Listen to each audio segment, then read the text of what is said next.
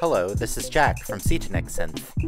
In this video, we're going to build a Boing Discrete Transistor Low-Pass Gate kit for Eurorack. The Boing is a 4 HP active low-pass gate with a fast response, low bleed, and damping capabilities, which make it great for percussive patches, VCA behavior, and compression. Before soldering, it's a good idea to check out our build manuals and the bill of materials at SetonixSynth.com/documentation and take stock of all the parts in the kit. Each Boing kit should contain 1 power cable, 3 metal shaft potentiometers, knobs and hardware, 4 Thunka jacks with nuts, 2 hand-rolled vactrols, 1 red LED, 1 switch with hardware, and 1 power header.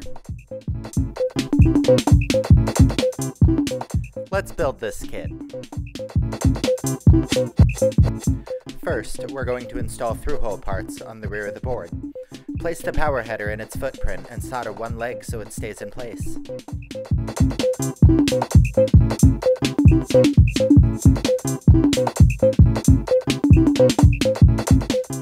Place the power cable on the header and flip the board over, and solder the rest of the pins.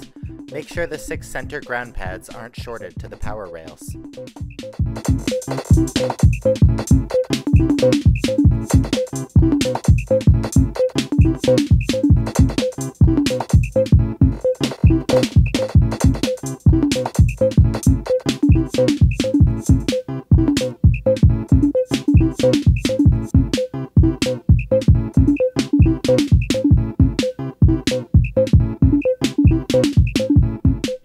Now it's time to mount the vactrols. Be sure to orient the LED side upwards and put the short leg or cathode in the square hole of each LED footprint. Solder only 1 leg of each LED so that you can adjust the orientation and depth.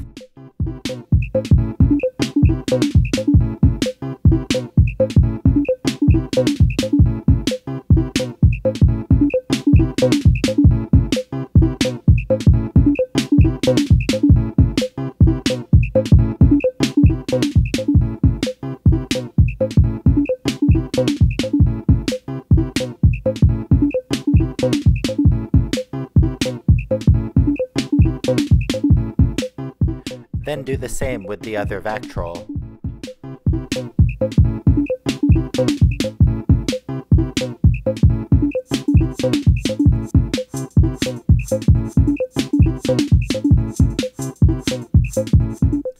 Once everything looks good, solder the other legs of each vactrol and clip the leads with an edge cutter.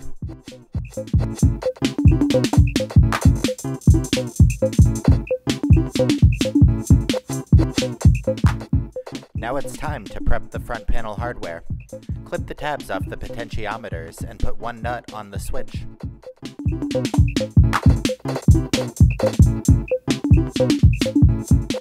Put all hardware in the appropriate place, but don't solder anything yet.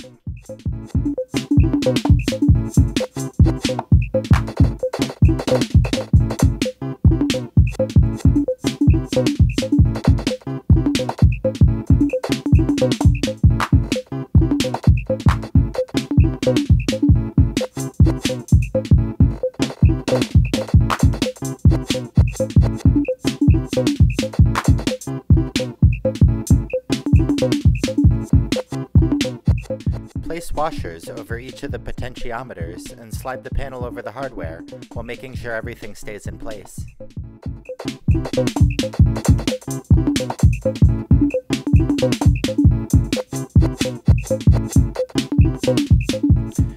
Tighten the nuts on the potentiometers, switch, and Thunka jacks by hand so they are relatively snug.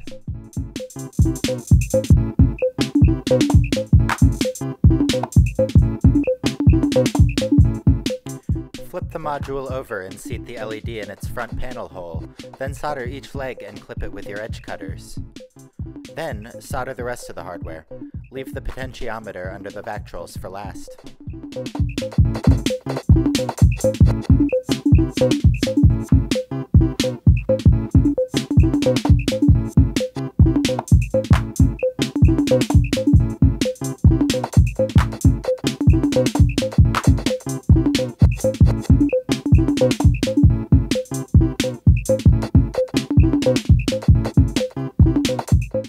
Gently push the vactrols aside so you can access the side legs of the damping potentiometer.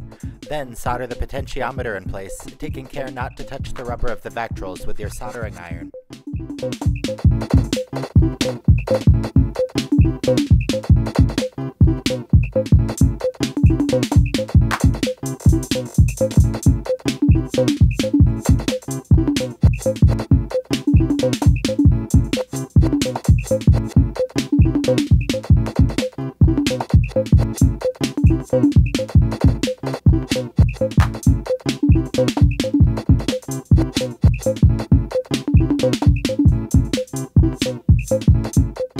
Gently push the vactrols back into place, and use tweezers or a screwdriver to separate the legs of the vactrols so they aren't touching.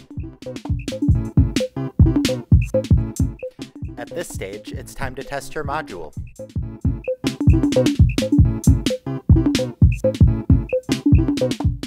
Once you've made sure the module is working, put on the knobs. Don't forget to use the brass spacers under each knob if they are included. Tighten the jacks with a tool if you have one.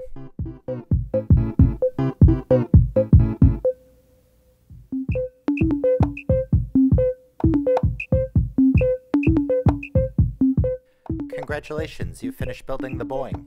Enjoy your module!